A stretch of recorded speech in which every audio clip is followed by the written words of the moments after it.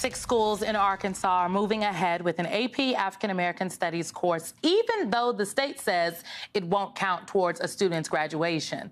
The state's education department warned schools not to offer the course on what was the first day of school for many districts. Joining me tonight is Dr. Ivory Toldson, the Director of Education, Innovation, and Research for the NAACP. Dr. Toldson, I want to play something for you that the Arkansas governor, Sarah Huckabee Sanders, said about this on Fox News, and then I want you to respond. Take a listen. We cannot perpetuate a lie to our students and push this propaganda leftist agenda, teaching our kids to hate America and hate one another. How do you respond to the assertion that teaching African American studies is teaching children to hate America? Yeah, it's really absurd. Arkansas history and Black history are intertwined. The history of African Americans in Arkansas paved the way for us to dismantle segregation across the entire nation. So for her to imply that children learning African American studies would somehow indoctrinates them, it really shows you how she is otherizing Black people. She's using white privilege to perpetuate this narrative that you have a Black history that's separate from American history. And it's really sad to see someone with her position do that. Can we just talk for a second about this idea that teaching Black history, the history of Black people in this country, which is in fact American history, is somehow indoctrination? Yeah. And, you know, it's a political stunt.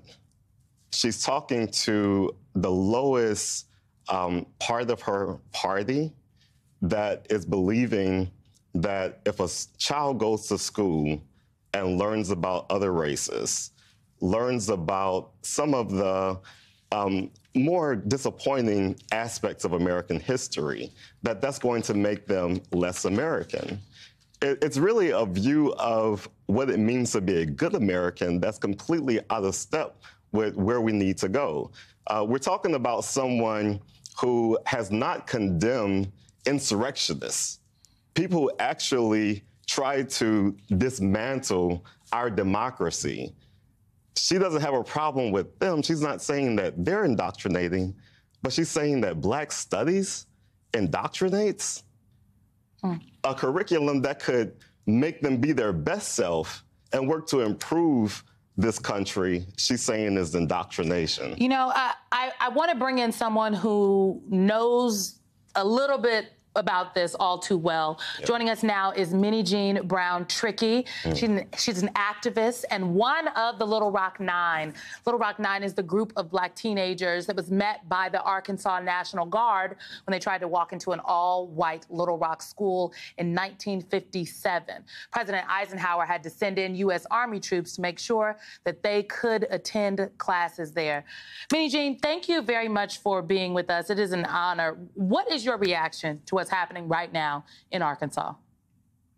In Arkansas and across the country, I think we're in the midst of American tragedy. In 2023, we're banning books, we're banning courses, we're challenging thought. And unfortunately, that makes me very sad. I think those policies are damaging to all of us, to all our children. I think really, when talking about propaganda and using very strong words like that, we aren't even considering our children and how much they need truth and demand truth and want truth. So I feel very often that the people who are making these policies aren't even connected to their own children or to the needs of young people in our country. I think one phrase that I really like at one point, Little Rock was being watched by the whole world. And I can assure you this situation is being watched by the whole world. I'm feeling Yes, Yeah, no, I think you are absolutely, I think you're absolutely correct. And I know earlier this year, you talked about why you went to Central High School. And you said that it was because they didn't want you there. Now Central is one of the schools pushing ahead with this course. What does it say that in 66 years, we have gone from fighting over whether Black people can get an equal education to fighting over whether people can be taught about that very history? Well, it's a catastrophe in the modern era, in my opinion.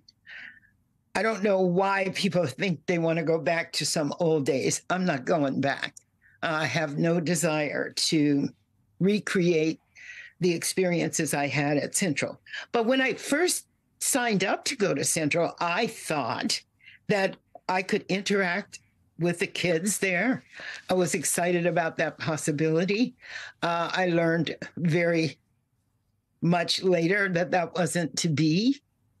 But we can still talk about what our aims are, how we want harmony, we want equity, we want peace, we want to learn, we want to be knowledgeable. And our children want that. And we need to know that. And we are diminishing the growth and everything about our young people by doing these things. What most concerns you, Ms. Minnijean, about what is happening across the country right now as we discuss, teaching the history of this country?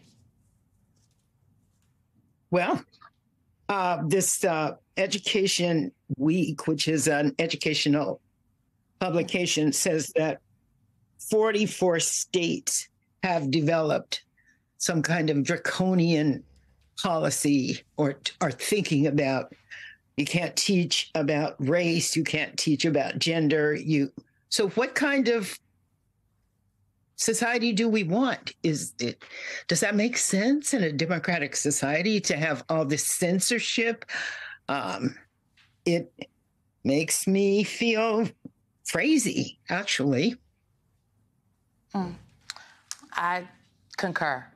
Dr. Ivory Toldson and Minnijean Brown-Trickey, thank you both very, very much.